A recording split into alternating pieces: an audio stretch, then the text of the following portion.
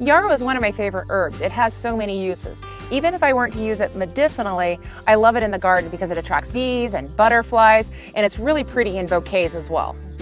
Yarrow is in the Asteraceae family, which is the aster family, and some people have allergic reactions to that family. And so if you are, this isn't one of the herbs that you'd use topically or internally for medicine.